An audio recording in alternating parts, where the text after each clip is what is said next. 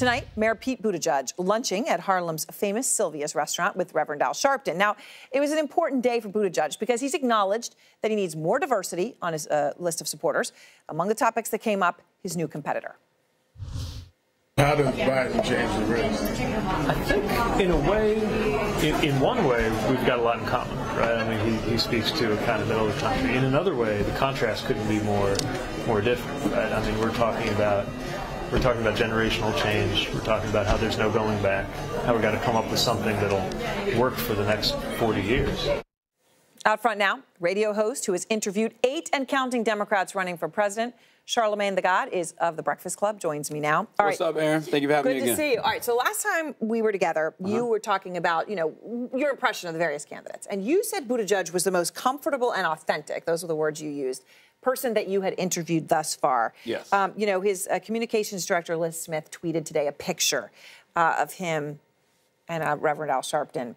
So what do you make of this? Is this authentic, or is this just, I need to go kiss the ring? What is this? I think it's authentic, and I think it's a combination of both. You know what I'm saying? Going to sit with, Reverend Al and Sylvia's is a rite of passage for a lot of candidates. He's only the second candidate of this season so far to go sit with Reverend Al. So I think it's a little bit of both. I think he is kissing the ring, and rightfully so. He was actually at the National Action Network convention the same day I was there with Reverend Al as well. So he's reaching out to the black community, as he should. So why not reach out? So when Buttigieg was on your show, you talked about a lot of things. Obviously, race issues was on the list. You also talked about, Chick-fil-A, in light of him. Here is some of the headlines that you got. Did Barack Obama set the table for someone like you? I think so. I think in a way, if only because people said, this can't be done. Not just because he was our first black president, but... well, exactly that reason. But also because he was unafraid to be smart. What about Chick-fil-A? You like Chick-fil-A? I do not approve of their politics, but I kind of approve of their chicken. God damn it. You my kind of guy, man. I'm worried about Mayor Pete's diet, because even today at Sylvia's, he had fried chicken, macaroni and cheese, and collard greens. Oh, I know he's a young man, young. but god dang, diabetes can catch us all. So do you think that the glare of the spotlight, I mean, this is all very new to him, and obviously he's coming, your words, authentic. He comes off that way. But is there a risk, do you think, of that changing? Nah, I think he's handling it with grace and class. Like, he looks built for the spotlight. Like, even though he's from a small place, South Bend, Indiana, it looks like he's ready for the big stage. Like, even if he doesn't become, president in 2020, you can see that he's going to have a bright future in politics in some way, shape, or form. So as you were being light there, you were talking about age. And obviously Buttigieg is talking about Joe Biden, changing the race in that bite I played with Reverend Al Sharpton. He, though, is talking about their age difference, right? Trying to make this as a point of a generational change. Joe Biden is a different generation. Right? I mean, let's just be frank. Joe Biden is what, going to be 77 years old this year. Does age matter?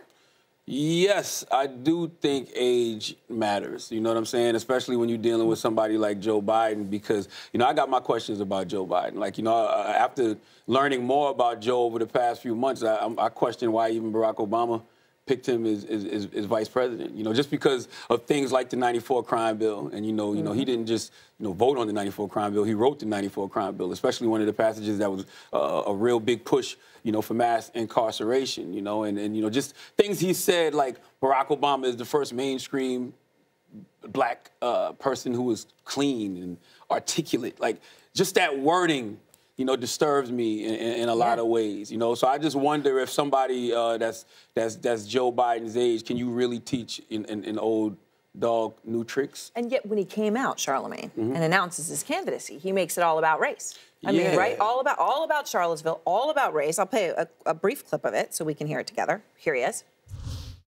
Very fine people on both sides. With those words, the President of the United States assigned a moral equivalence between those spreading hate and those with the courage to stand against it. And in that moment, I knew the threat to this nation was unlike any I had ever seen in my lifetime.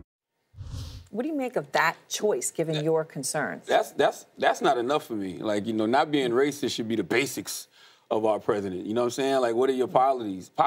You know what I'm saying? What are your new initiatives? What are you putting on the table that's going to help us, move forward in the next 30, 40 years as a country? That's why I prefer a Mayor Pete over a Joe Biden, because I feel like Mayor Pete does have things of substance that he's put on the table. He does have actual ideas. I haven't heard any new policies from Joe Biden thus far. Well, it's dream selling season, right? And as you point out, people have identified the black vote. It's so crucial, right? It's so crucial. It's so central. So this reparations issue comes right in the heart of that. They've all been asked about it. You've asked, candidate after candidate about it. Let me play just some of their answers.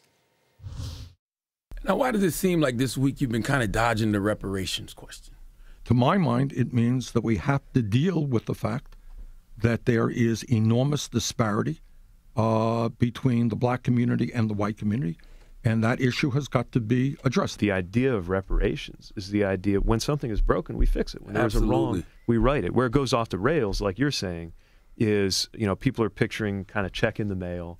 And when it's framed that way, there's a lot of people who can't picture how that could be done in a way that's fair. A lot of those socioeconomic gaps were created because of slavery. Like, they're still affecting us to this day. Yeah, and I'm not convinced that we're ever going to fully come together as one nation, like heal, until we address that original sin. That's it.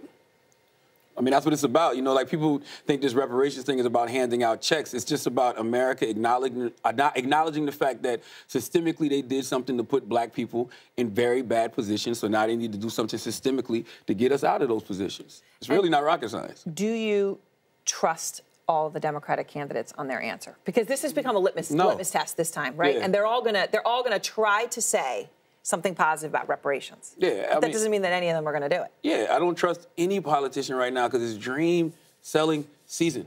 Like, every single politician is telling the American people what it is that they want to hear. And when they're sitting down with certain people, they're going to speak directly to those certain people and tell those people what they want to hear. So if reparations is the thing that they want to hear, and all you have to do is simply say, yes, I agree with it, I'm for it, I'm down to fix it, you'd be a fool to mess that question up. You'd be a fool to flub it.